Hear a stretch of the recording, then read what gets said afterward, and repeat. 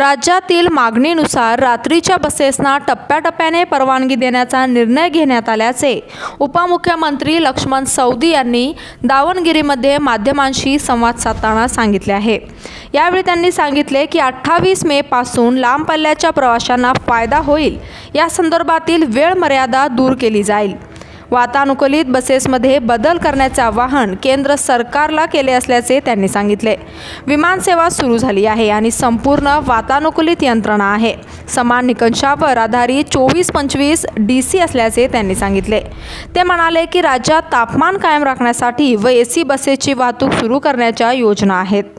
राज्यातील auto, taxi आणि taxi चालकांना काही रुपयांचे सहायधन देण्याचे ठरविल्याचे त्यांनी सांगितले। सरकारने मदत देण्याचा निर्णय घेतला असल्याचे त्यांनी यावेळी सांगितले।